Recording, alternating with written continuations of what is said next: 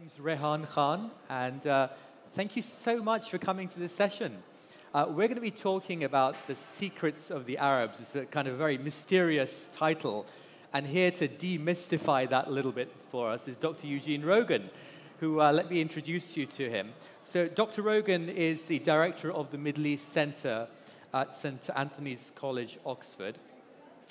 He's been teaching Arab history at Oxford since 1991, and he's the author of The Arabs, which is here, and you can see that there as well, which in 2009 was mentioned by The Economist as one of the best books of 2009. His follow-up book was The Fall of the Ottomans. And we're going to be talking about insights really from both the books, from a little bit from the, well, more from the Arabs, but also from the Fall of the Ottomans as well. Now, I think one of the things that, well, actually, let's give Dr. Rogan a big round of applause first. Sorry. Thank you.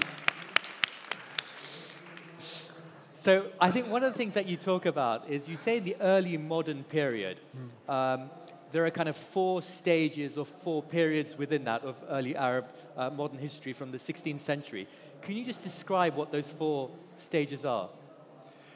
Well, first off, when you write a big history of the Arab world, you know your subject is so vast that you have to try and break it down into some sort of reasonable pattern to be able to paint that tableau. And I was trying to think of how to organize a history of the modern Arab world and came up with this scheme of conceiving of history by who the rule makers are at any given time. Who is the power center that has the power to establish the rules that others live by? And it seemed to me for modern Arab history, there were four clear periods where you can identify who was making the rules. And the modern period for me, breaking with medieval Arab Islamic history, comes with the Ottoman conquest in 1516, 1517, where for the very first time in Arab history, the Arabs would be ruled not by one of the great cities of the Arab world, Umayyad Damascus, Abbasid Baghdad, Fatimid Cairo, but would be ruled by a Turkish city, former Byzantine city, Istanbul. Though they were not foreign to Turkish language because the Mamluks who had ruled a lot of the Arab world until the 16th century spoke Turkish themselves. Sunni Muslims, there was a lot of continuity there. This was nonetheless a major rupture. And my argument is, from the 16th right to the 19th century, the rules were made in Istanbul, and for the Arabs to navigate those rules, they had to learn Turkish, and they had to petition a government in a foreign city. The next major period in modern history is going to be when the center of rules shifts away from Istanbul towards the centers of the Industrial Revolution and the Enlightenment, and that means Paris and London.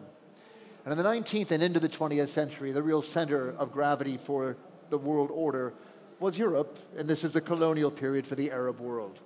And that will last right up into the Second World War, when new powers will take the ascendant. Moscow, Washington, now we're in the Cold War. And the Cold War, if you like, makes for a third period of modern history, which is going to last right up until the Iraqi occupation of Kuwait in 1990, when for the first time the USSR will go along with a UN resolution allowing America to lead a coalition against one of the Soviet Union's long-standing allies in the region, Iraq. At that point, even Syria joined the American-led coalition, recognizing there was a new age where it was going to be unipolar American power and the power of the global economy. So in this sense, the rules of the global economy in Washington were to dominate the period from 1990 till now. It's never looked so bad as it does in the period of unipolar American domination.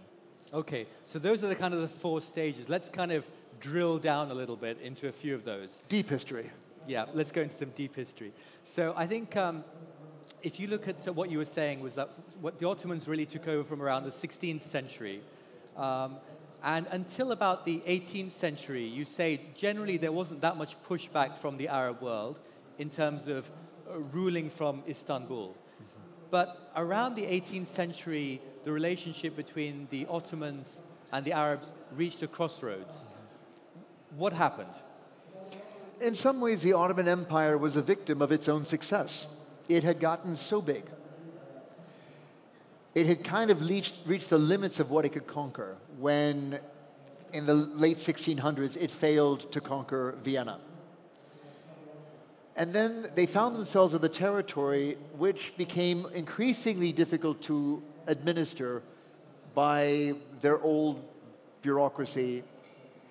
And this left room for local leaders to emerge in the more distant provinces. And basically, if you're looking at the world from Istanbul, Baghdad, Aleppo, Damascus, Cairo are distant provinces. And you had local leaders emerging in these territories, able to accumulate control over a lot of land. That meant that they were collecting taxes for their own benefit rather than for the Ottoman government in Istanbul. They start building militias. These militias become armies. They start building palaces. Artisans do beautiful works for the cities of Baghdad and Damascus and Aleppo. All of that strength and wealth and power is going to local leaders rather than to Istanbul. And at that point, Istanbul, totally preoccupied with wars against more powerful neighbors like Austria-Hungary, like Russia, and struggling in wars against these European neighbors, they don't have the resources to go and impose their order, their will on these Arab local leaders. And so you'll have in the emergence of what we would now call Palestine in northern Galilee, Zahir al-Omar, followed by a Mamluk from Cairo named Ahmed Pasha al-Jazar, who will make Acre in Palestine into a real center of a mini empire in its own right. Or even in 18th century Egypt, Ali Bey al-Kabir, who will emerge as someone who can unify the Mamluk households of Egypt under one man's rule, with all the wealth that that implied, to actually take on the Ottoman state. He'll lead an army, the first from within the Ottoman Empire, to conquer Ottoman territories. He takes Damascus. So the Ottomans were clearly losing power over their own sovereign land. Local leaders were collecting wealth and power in their own hands locally.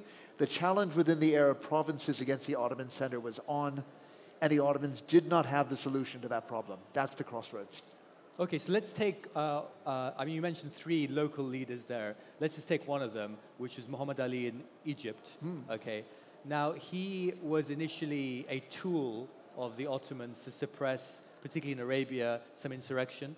But what went wrong in terms of how did he get so powerful that he almost became a threat to the Ottoman Empire? Well, first off, Rehan, what do we call this man? We know him from the Arabic tradition as Muhammad Ali Pasha. But of course, he didn't speak Arabic. He actually was really disdainful of Arabs. He was from Kavala. Albanian, was he? Albanian. Native language was Turkish. He would have called himself Mehmet Ali Pasha. So Mehmet Ali was himself an Ottoman through and through. But he was an ambitious man who came to Egypt in 1801 as part of an Anglo-Ottoman force to drive the Napoleonic army of France out of Egypt. They'd been occupying Egypt for 3 years, left behind a power vacuum. And Mehmet Ali was very clearly exploiting that power vacuum and the fact that he had an army under his control, Albanian detachment, to get into the politics of Egypt. And by 1804, he had succeeded where no predecessor had in getting the people of Cairo to petition Istanbul to make him the governor of Egypt. But in the 19th century, in the 18th and 19th century, governors of Cairo lasted 9 months, maybe a year. The first thing to say about Muhammad Ali that was so different is he's going to last 43. And in that time, he is going to turn Egypt into a family monopoly. He will establish his family's rule over Egypt, and that will last right up until the Egyptian Revolution of 1952.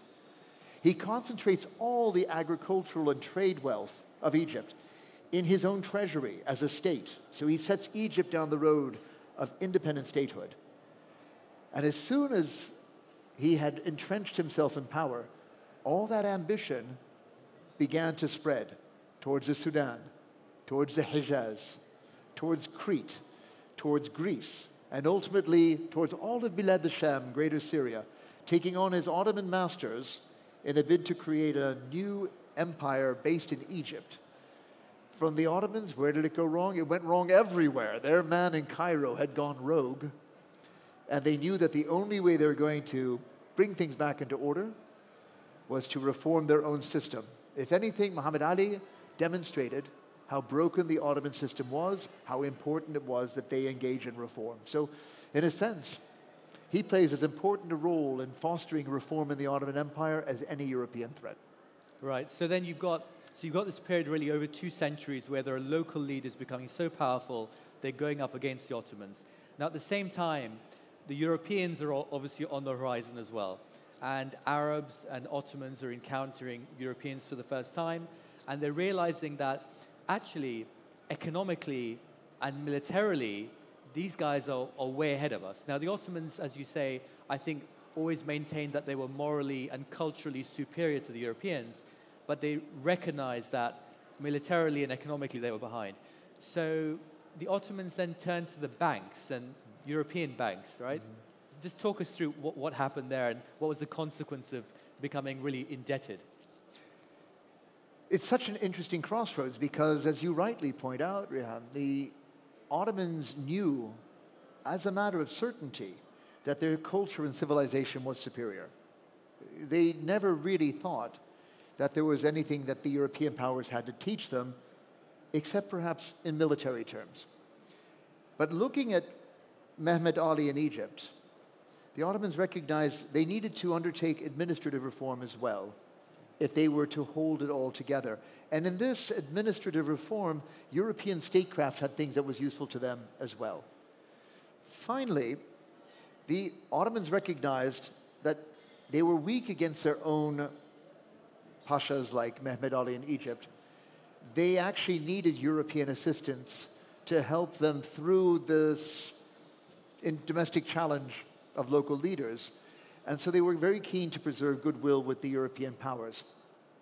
From Europe's perspective, the perception of Ottoman weakness created new opportunities and new dangers. Until 1800, you could say that the Europeans were quite nervous of the Ottoman Empire. Seeing Napoleon's conquest of Egypt made them realize how weak the Ottomans had become. But the Ottomans had been a threat right until 1800. After that, the perception of Ottoman weakness, the risk of an Ottoman collapse,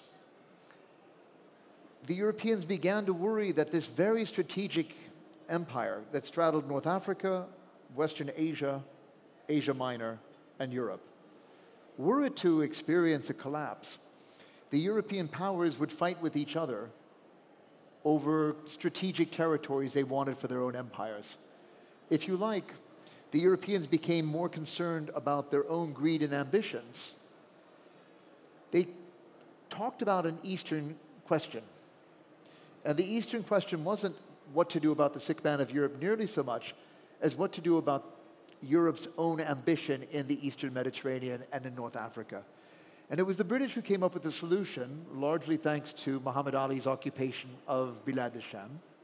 When they drove the Egyptians out of Greater Syria in 1840, the Europeans came together and they devised a self-denying protocol, which said basically no one European power would seek any economic or territorial advantage in Ottoman domains that all the others didn't have too. Their big worry was that Russia or France or England not seize an advantage that would create trouble or wars in Europe. So really, there was a kind of symbiosis between Ottoman needs for reform and Europe's needs to see the Ottomans reform themselves. That was to really shape the middle decades of the 19th century, but where Europe was perhaps playing a slightly dishonest game at seizing opportunities to extend its control into North Africa and extend its influence in the Eastern Mediterranean, which was really going to be the extension of European rules over those territories. Okay, so I think the subject about the banking, though, could you talk a little bit about the banks? Because I think Ottomans were indebted like $1.2 billion dollars in debt or something to the European banks? In current money terms. In current money terms, it was enormous. At the time, it was in Egypt's case, the tens of millions of sterling.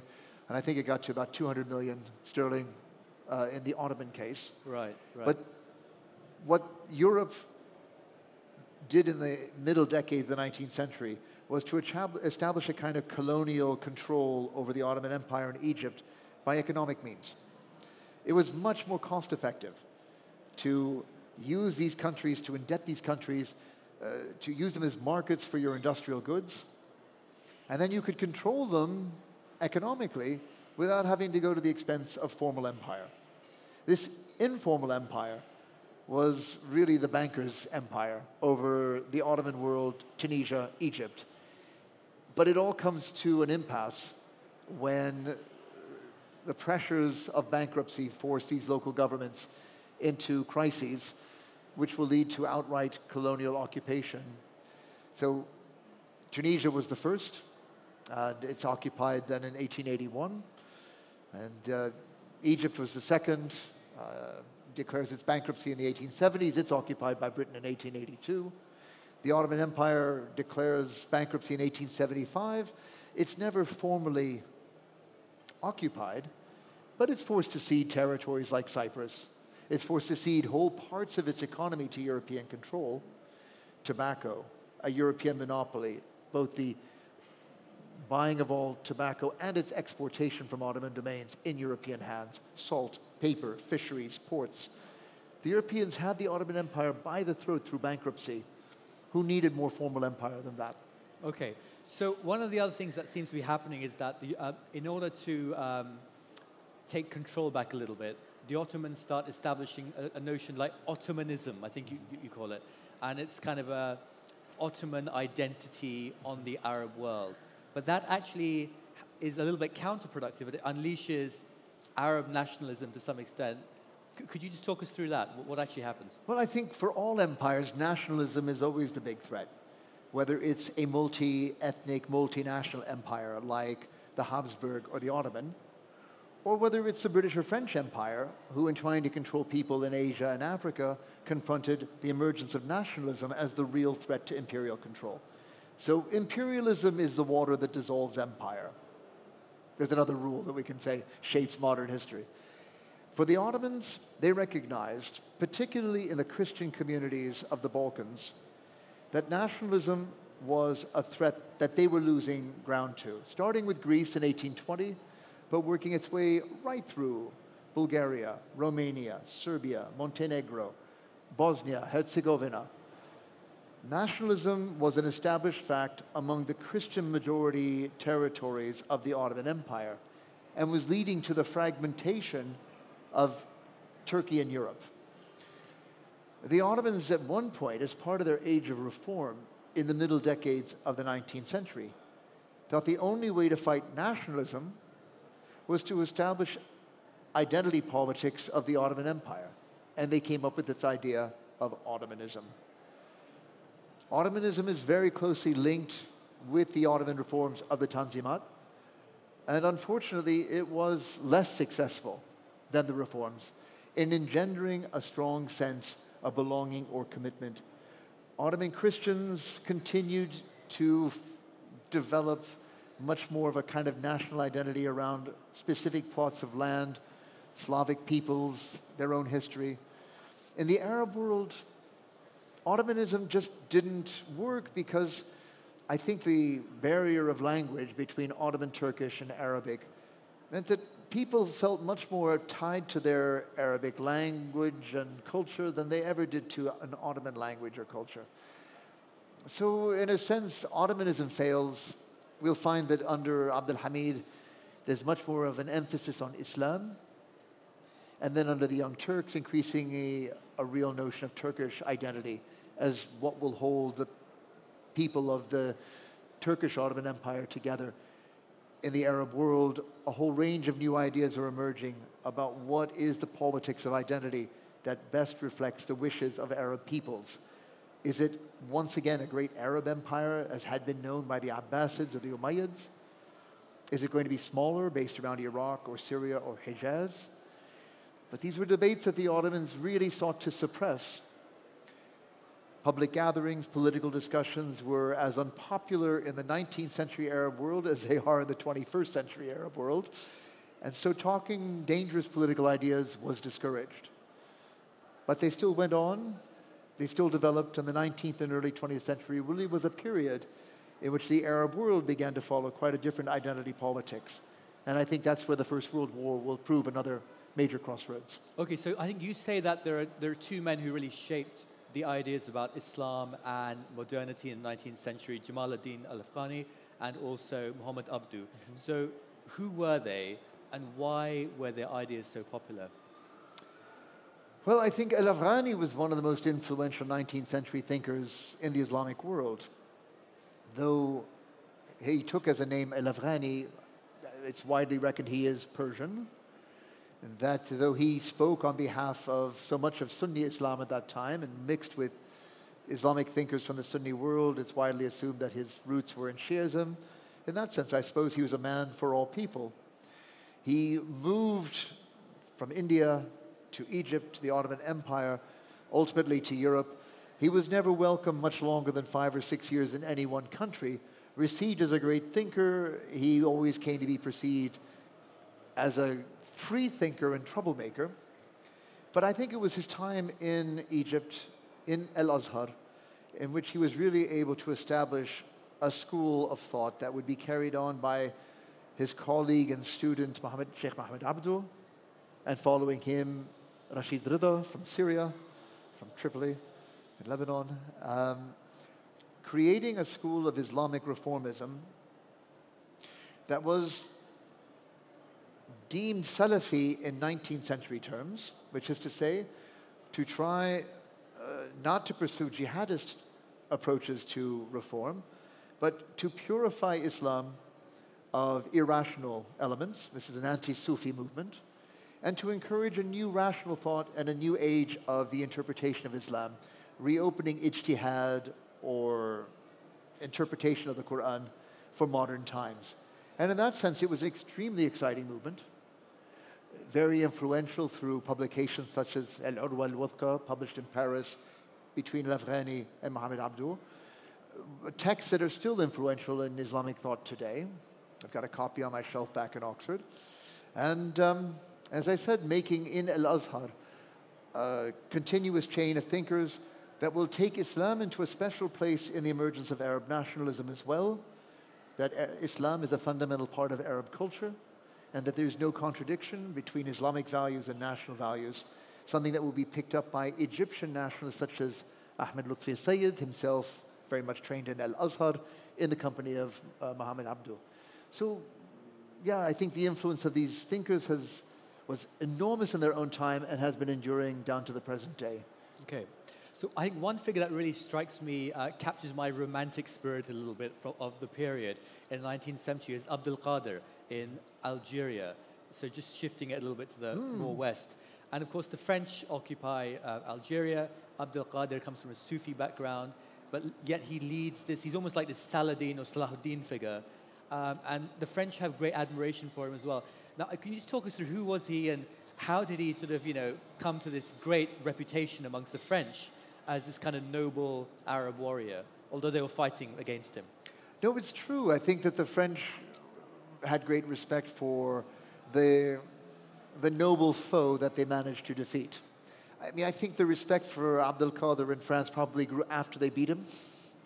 As long as he was standing up and provoking the resistance to the French army of invasion in Algeria after 1830, he was the outlaw and the rebel that they sought to suppress. And it took them over 10 years to do so. He took advantage of that natural unwillingness of people to be ruled by foreigners, the pride of Algerian Muslims in seeing their culture and civilization as superior to that of their invaders, the willingness of people to take risks and mobilize against such a strong enemy as the French, who were willing to put large armies with modern cannons and technology into the field against them. And they drew the French into a kind of guerrilla warfare for which regular armies were less well suited and were able to secure major victories against the French. But ultimately, the French faced a decision after their initial occupation of Algiers, whether they were going to claim this territory and colonize it, or whether they would deem their occupation a victory and withdraw. They took the fateful decision of extending their control over the Metija Plain and inland. They wanted to control Constantine, as well as Algiers, and ultimately in western Algeria, Oran. And so this creates a war of conquest in which Abdelkader was able to mobilize the very strong Sufi orders and their lodges in the countryside as a basis of mobilization to sustain a long-term occupation. Ultimately, he was driven into refuge in northeastern Morocco, where the French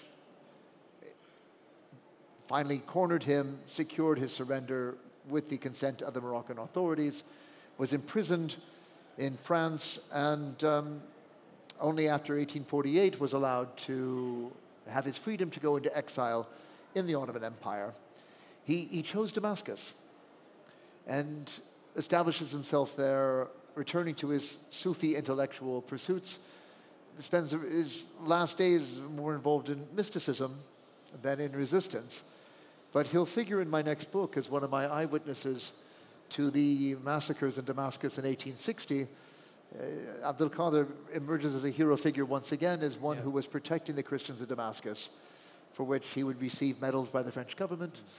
President Lincoln of the United States sent him a brace of pistols as a way of congratulating for his honors, and he would be remembered in Damascus as an ayn, or one of the notables of Damascus.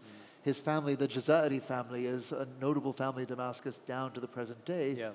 But ironically, under French maintenance, they paid him a salary in Damascus until his dying day, and his family thereafter. So, resistance, agent, mystic, warrior, a man full of contradictions. The life of Abdelkader al-Jazairi is one of great, rich, and developed interest. It would be worth writing a fiction on it. Worth writing a fiction on. Okay, let's discuss that later on. So then I think by the time the First World War starts, so this has come forward a little bit, by the time the First World War starts, the French have taken Tunisia, Britain has taken Egypt, Italy has taken Cyrenaica or Libya by that time.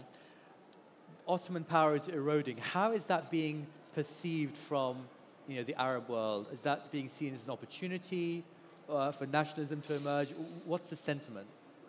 The sentiment on the outbreak of World War I in the Arab world was quite mixed.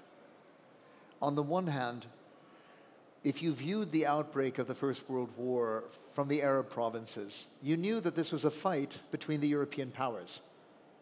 It didn't involve the Middle East, didn't involve the Arabs, didn't involve the Turks. If Austrians and Serbs want to kill each other or kill each other's archdukes, let them do it. The idea that the Ottoman Young Turk regime would draw the empire into this war in which the Arabs had no fight provoked a tremendous sense of fear and gloom and despair. So on the one hand, it's a very unpopular war from the beginning. Secondly, and the Arabs were immediately recruited into the Ottoman army. Now, this wasn't the first time the Arabs had been drafted into the Ottoman army. Most young men had only just come home from the Balkan Wars. These are two wars where the Ottomans fought against the new Balkan states that had been former Ottoman provinces. They fought against Greece and Bulgaria and Montenegro, Serbia, Romania, and they were thrashed. And the Arabs had fought in these wars and seen it firsthand how ill-prepared the Ottomans were, how bad military discipline was. The idea of going to faraway lands that you don't feel are your own, to defend them and die for them, was very unpopular with the Arabs. So going into the draft again had the Arabs extremely upset. I mean, in many diaries from the time, it's the first thing they write when they hear about Saferberlik, the Ottoman recruitment, conscription, was despair. But they didn't dare avoid recruitment, conscription, because you face a death penalty. So they joined the Ottoman army to go and fight in distant lands very reluctantly. And at this time, many in the Arab world believed that the Ottoman Empire had taken on enemies too strong. In the First World War, they sided with Germany, a great power, against Britain and France and Russia, which were deemed to be the greatest powers. Russia had fought the Ottomans in 1699, I think 12 times, and beat them every time. So who had any confidence that the Ottomans, now at war with Russia and with Britain and with France, would win this war? So maybe there's an opportunity here. An identity politics of an Arab variety began to take root. And so this is where you had the beginning of Arabism, the discussion between secret societies like جامعة الفتاة السورية, the young Syrian society, or العهد, which was a military society among officers mostly from Iraq, reaching out to the Sharif of Mecca, al-Hussein bin Ali, to see whether they couldn't create a movement against the Ottomans and establishing an Arab state. So there were those politics as well. But ultimately, the Ottomans had ruled the Arab world by the time of World War I since 1516, 400 years. It was beyond the political imagination of most Arabs to imagine a world without the Ottomans. The only equivalent in my life was how difficult it was to imagine the reunification of Germany after the Cold War. I was so ingrained with East Germany and West Germany and a very hard border between them. I could never imagine a time where the two Germanys would unite. And that had only been a separation of 40 years. So imagine for Arabs, after 400 years of Ottoman rule, how difficult it was to imagine getting rid of the Turks. So most Arabs did not subscribe to national politics, didn't want to be in the war, they just wanted to keep their heads down and sit on the fence. And surprisingly, through most of the war, the attitude was skepticism about the Hashemites and the Arab revolt, fear of Ottoman repression, and really no confidence that Britain was going to win the war after all, because they watched them lose to the Turks in Gallipoli, they watched them lose to the Turks in Kut al Amara, they watched them bleed to death in the trenches of the Western Front. Who was to say that the Ottomans and their German ally wouldn't, in the end of the day, win the war? Better be on the Turks' good side if that was the case. Now, of course, the Turks didn't want to enter the First World War. They were rather kind of maneuvered into it by the Germans, right? Because they were like, you're all cousins, you're all fighting, don't involve us, it's a family feud. But anyway, they got involved in the First World War. What was then the role of the colonial powers in stirring trouble in Ottoman lands against the Ottomans? I mean, you briefly mentioned the Arab revolt. What else was going on, and what were some of the agreements made at the time? Well, I mean, the first thing to say is Britain and France underestimated their Ottoman adversary. Again, I don't blame them. I just talked about the Balkan Wars and how badly the Ottomans did in the Balkan Wars. Germany had been helping the Ottomans rebuild their army. Britain had helped with a naval mission to the Ottoman Empire to help rebuild the Ottoman fleet. They knew the weaknesses of the Ottoman Empire from within. But they underestimated how strong people would be in defending their own territory. And the Ottomans were very dogged in their defense. So, as I said, they succeeded in hanging on to the Straits of the Dardanelles against the combined forces of the British and French for 10 months and were victorious. This is very good for Ottoman sort of esprit de corps. Similarly, in Mesopotamia, after a string of victories where an Anglo-Indian army took Basra, took Amara, took Kut, and kept marching towards Baghdad, they were held by the Ottomans in the Battle of Ctesiphon, or Salman Pak, and then forced into retreat, held under siege for 4 months before they surrendered in 1916 to the Ottomans. At that point, the British didn't want to put any more troops into the Middle Eastern arena. They knew that the war was going to be won on the Western Front, and they didn't want to divert soldiers away from the French and British frontiers, French and Belgian frontiers, to fight in the Ottoman Empire. At that point, they wanted to try and use local allies to overturn the Ottomans. And that's where the Sharifs of Mecca and the idea of an Arab revolt was so seductive for the British. In a sense, they hoped to create a kind of jihad of Arabs against Ottomans, giving the banner of Islam to the leading religious official of the Arab world, the Sharif of Mecca. In this way, invalidating the Ottoman Sultan's claim to be not just Sultan, but Khalifa, and to create a mass movement that would undermine the Ottomans from within. And of course, that never happens either. I mean, in essence, the Arab revolt is a fight in the Hijaz until the very closing months of the war. And it's a fight in which very few people in the Arab world responded positively. There wasn't the sort of mass Arab uprising in Damascus, in Lebanon, in Aleppo, in Mosul, in Baghdad, as I think people of Al-Fatat and Al-Ahad had hoped they could provoke. The fence-sitting tradition was very strong in the First World War, and most Arabs did not declare themselves in favor of Arab politics.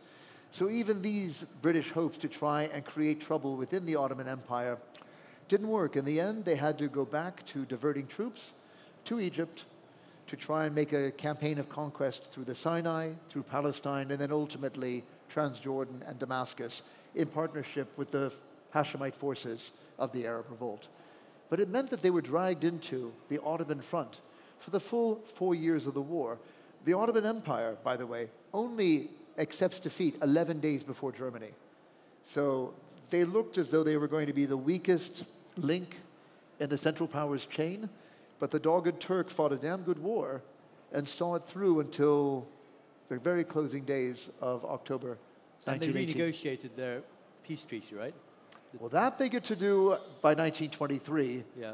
when having defeated everyone who wanted to partition Ottoman Anatolia, Turkey, was able to come out victorious after the Turkish War of Independence, beating the Greeks, the Armenians, the French, the Italians, and the British, to go back to the victorious powers, dictate their own terms in a new Treaty of Lausanne in 1923, recognizing the Turkish Republic as we know it now. Okay. So the Ottomans, obviously, they're on the losing side in the First World War.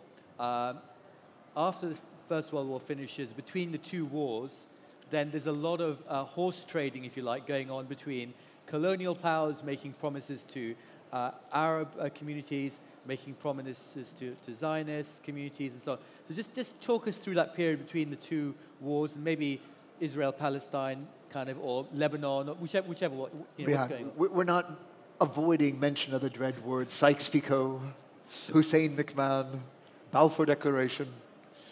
Okay, show of hands. Does anybody in the room need me to tell you what Sykes-Picot is? I didn't think so. I think I come to Abu Dhabi, I can count on you guys knowing what's going on. In the fall of the Ottomans, this partition diplomacy plays a really big part of my story. What I try and say in this is we do still misunderstand what happened in terms of the diplomacy between Britain, France, and Russia to carve up the Asian provinces of the Ottoman world. See it not as Sykes-Picot, because Sykes-Picot was just one plan. See it as a work in progress. It actually begins in the Constantinople Agreement of March 1915. And a show of hands, has anybody heard of the Constantinople Agreement of March 1915? Oh, okay, I have one thing I can tell you about you don't know. It's the first partition, and it's Russia that starts it. And Russia turns to its British and French allies just before they begin the campaign in Gallipoli, which was a campaign not just to seize Gallipoli, but to go through the straits and take the Ottoman capital and beat the Turks in the opening days of the war. That was the game plan on Gallipoli. It didn't go that way. And Russia is really terrified that if Britain and France get to Istanbul first, that they may claim control over not Istanbul, but Constantinople, Byzantium, the seat of Eastern Orthodoxy. Russia wanted Constantinople for itself.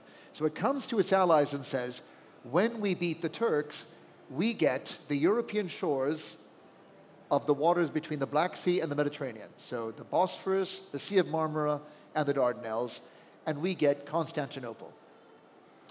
The British and French said, okay, we're going to give you what we recognize as the greatest prize of the whole war.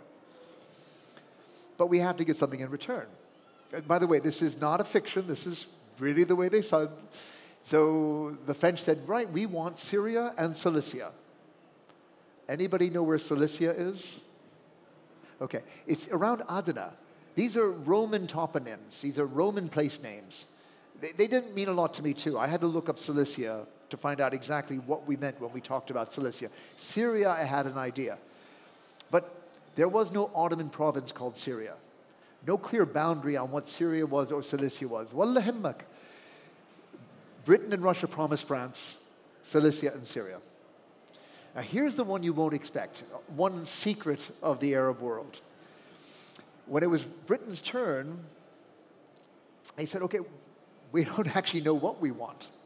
Britain enters the First World War with no territorial ambition in the Ottoman Empire. They said, we just want to reserve the right to claim territory that's going to be just as strategic when we decide what's going to be of interest to us. And they convened a committee called the de Bunsen Committee in 1915 to consider the question, what would be in the interest of the British Empire? I won't spoil the story for you if I tell you they settle on Mesopotamia or Iraq. That's ultimately what they'll take. But it's just interesting to know that Britain enters this with no territorial ambition in the Ottoman Empire. You take Constantinople Agreement, March 1915 is your starting point. Everything else makes sense. So Hussein McMahon is next. That's just to try and conclude a deal to get the Hashemites to make a revolt, to weaken the Ottomans from within, as we just described.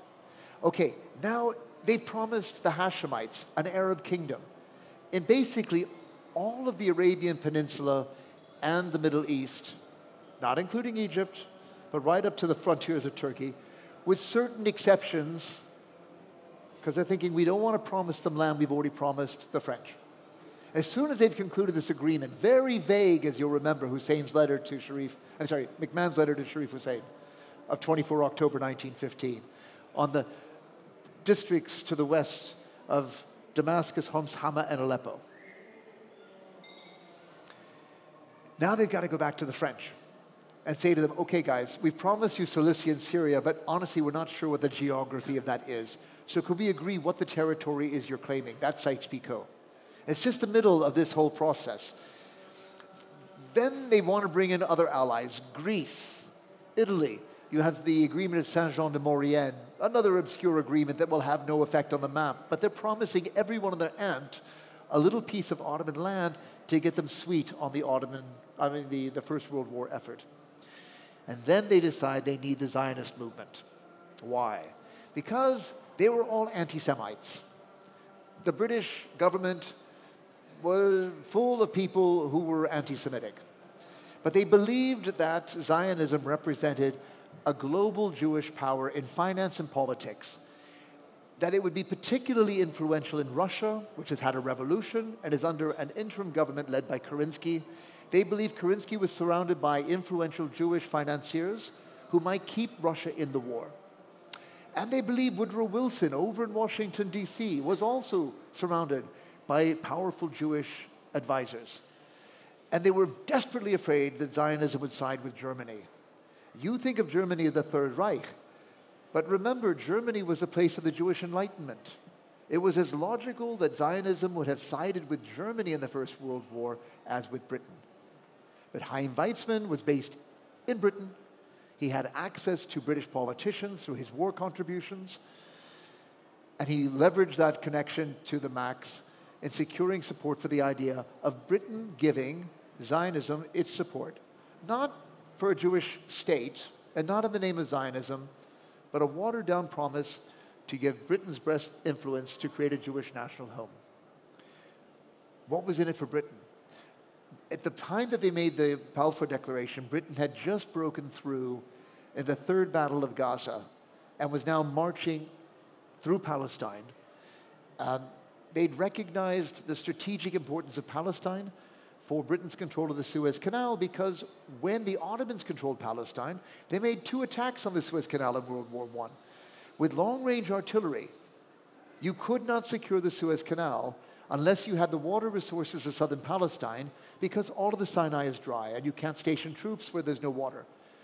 If you control Palestine, you can secure the Suez Canal. They learned that lesson in World War I.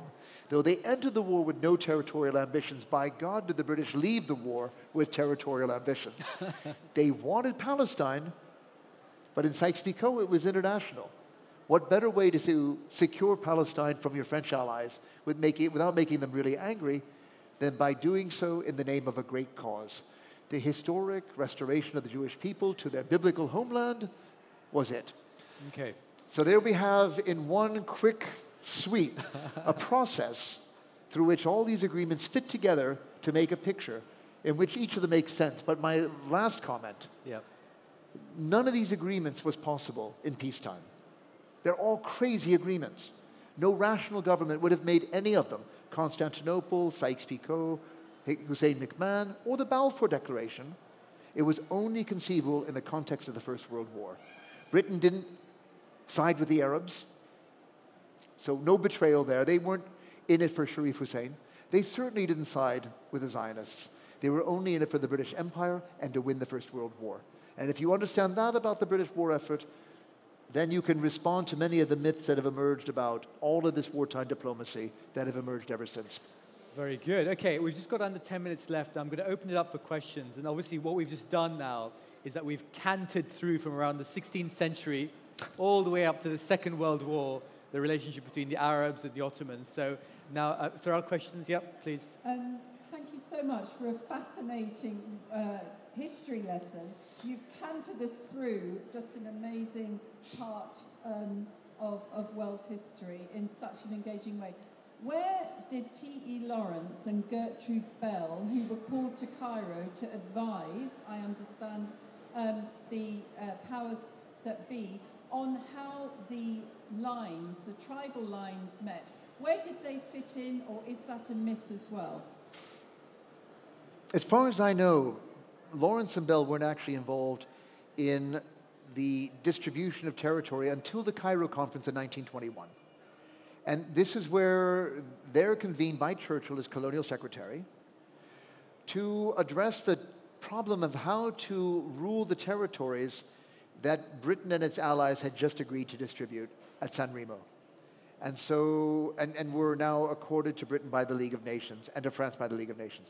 So they were looking at basically Iraq and Palestine. And Palestine at that point still included Transjordan. And they were trying to come up with ideas on governance to make the least draw on the British Treasury, and that would cause the least resistance by the local population. And so where Bell and Lawrence were most influential was in countering arguments that wanted to bring direct forms of colonial rule on the Indian model, but rather to try and work with local political leaderships to have, if you like, local agents rule these countries on their behalf. And their role in working with the Hashemites in the Arab Revolt meant that the Hashemites were the natural partners for Britain's rule in Iraq and Palestine. And the idea was to try and create Arab kingdoms in Hijaz under King Hussein of the Hijaz, formerly Sharif Hussein of Mecca, now King Hussein of Hijaz. Originally, they thought of putting his son Abdullah on the throne in Iraq, and Faisal was to be on the throne in Damascus. But he's turfed out of Damascus by the French, and so he becomes the king of choice for Iraq.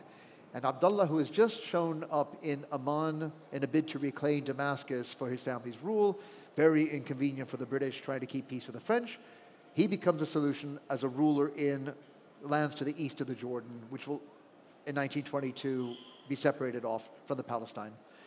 I think Bell and Lawrence were at their most influential in putting the Hashemite case forward as serving as Britain's partners in ruling the new mandates on their behalf. Okay, any other questions? Yep, it's Lady Stewart. That was so interesting. Thank you so much. Thank you. I just want to ask you, since you have this much real information about our history. Now, as you know, that the Treaty of Seville was signed in 1920.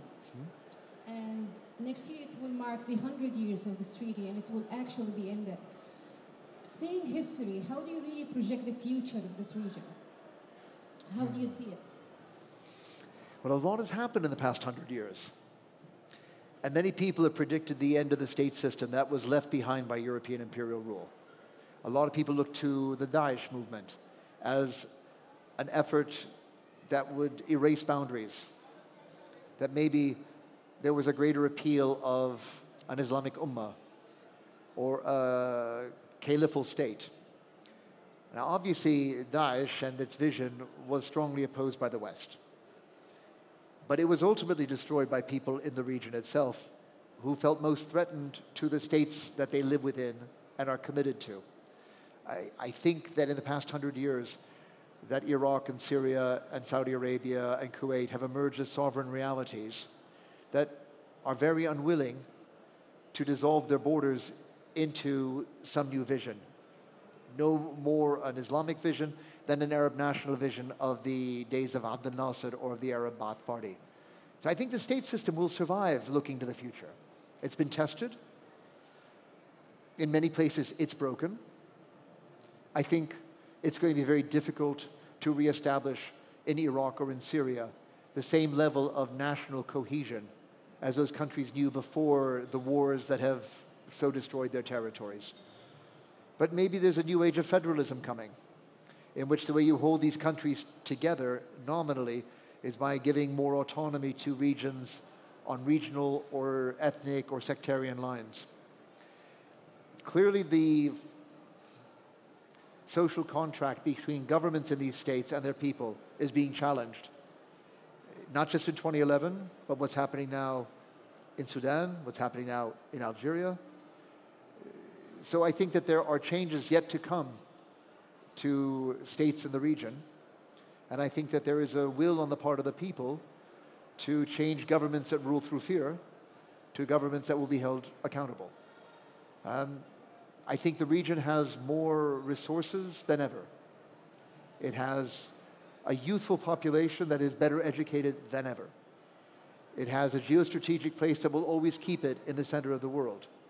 But it has deep problems of its own making and made by foreign powers through the will to dominate or through bad will or whatever. But ultimately, no one's going to come to the rescue of the region. The region will have to find its own solutions. And I have confidence because I know how much intelligence and talent there is to be had in this region. If it's diverted to good ends, the sky is the limit. Okay, let me just go to the back. Let's go to the back. Then we got to give this gentleman in the front row. Then we'll get you yet. Yeah, we'll come to you. Thank you for a very interesting talk. I just wanted to ask a personal question because at the beginning, I mean, you said you teach at Oxford. Your accent is not very British. I might be mistaken. Made in America. Made in America. Okay. So what brings, I don't know where in America, but what brings somebody from America to an interest in the Arab world? How did you fall into studying the Arabs? You obviously have a very deep understanding. If you could just give us, I mean, how you and who influenced you into that. I don't want to age you, but where did you study it and who directed you? That's such a bad question because you can get such a long answer from me. I could sit here and give you my whole life story. You've got 1 minute because I want to go. But I'll keep it brief, the CV. And my introduction to the region was thanks to my father and his work. We left my native America when I was 6 years old. I grew up in Europe and got to the Middle East when I was 10. We moved to Beirut in 1971. And I lived 5 years in Beirut. And after the Civil War reached a point of no return, we moved at the end of 1975 to Cairo. And I lived 3 years in Cairo where I finished high school. My game plan had been to do like everyone I saw around me, go get a good economics degree, go to business school, come back to the Arab world and get rich. Okay? Somewhere along the line, I took a degree in Middle Eastern studies, started reading history, and somewhere I took a very bad turn where instead of pursuing a lucrative career in business, I studied history. I went back to Jordan, studied at the University of Jordan to work on my Arabic and to do my doctoral research. And everyone kept asking me, I was at Harvard, it's a good university, I'm an American, I have great prospects. ليش أنت تدرس تاريخ؟ والله أنت شاطر.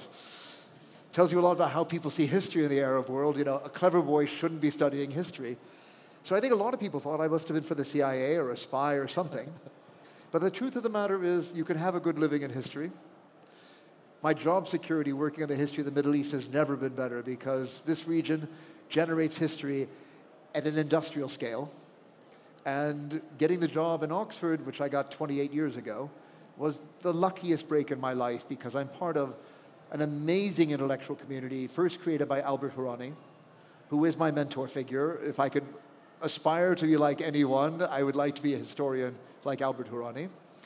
And we have the best Middle East studies community I've ever seen anywhere. And we get wonderful students, great resources.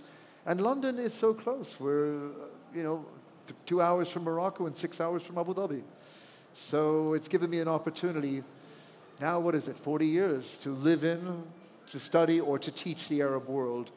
I think I landed better than pursuing the business career, It's okay. We would agree. Okay, last question, just very quickly here then. Hello, sir. Thank you for this council's lecture about our history because I'm Syrian. My next book's on Damascus. Yeah, so interactive. So let me go back to the European Enlightenment. It was British, as Springer said, and the glorious is for John Locke. So we can go ahead to our own history. Can we compare between the European Enlightenment and the Arab Enlightenment? And so there is some Enlightenment people like Al-Faghani and Muhammad Abdo and the other Jazairi, you said paid by France or something like that. So my question is, did we know the Enlightenment, the real Enlightenment in our Arab world? So in Europe, the Enlightenment produced the tolerance. Tolerance produced the new or the modern state. What are the barriers ahead us to build our modern state that we never know in our own history? 1916, I don't like this. No, I don't blame you. I don't blame you. We have to keep this one a bit quick. All right, I'll keep this one brief because we're going to have to end the session. We're coming to the end now. The one big difference, I would say, between the Enlightenment and the Arab Nahda is that the Enlightenment finished and the Nahda goes on. And in this edition of the Arabs, I begin with Samir Qasir, who talks about the meaning of the Nahda in the 20th century. It didn't end in the 19th century. And it doesn't end just in the area of political and social and Islamic thought, but it continues in cinema and in the development of the Arabic novel and in the creativity that the Arabs have shown in so many domains that is in dialogue with the culture and the developments of the modern world as a global phenomenon, not just Europe. Arabs today take their inspiration from China, from India, from Brazil, not just from Europe. It's a global phenomenon. It's very exciting. And it goes on. There is something to be gained by the fact that Arabs are not satisfied, that they have not realized their ambition. So it means that there is still fire in the belly to move forward and do better. You have so many problems. I don't wish to sound like I sweep this under the carpet. You're Syrian, I don't have to tell you. But the future can be absolutely amazing when the global Arab and all of the cultural strength and intellectual strength that this people that has come to succeed in every country where they've gone to study and bring it back home, let that loose, take away the restraints on society. The Nahda is yet to be fulfilled, and I think it's going to bring great things. Inshallah. Okay, inshallah. All right. So I think we've had a very entertaining history lesson of like 400 years condensed into 1 hour. I'd like to thank you very much for coming and thank also all the room staff for helping out. But most of all, let's give Dr. Eugene Rogan a huge round of applause. Thank you very much. Thank you all. Thank you, Rihan. No, thank you. Thank you so much. Great. All right. Ladies and gentlemen, Eugene Rogan will be signing books at the back of the hall because we have another event coming quickly and something's overrunning here. If you wish to purchase Eugene's book, can I suggest you purchase it from the bookstore here and then move to the back of the venue here so that he can sign it, and then we can get the next event here on the stage.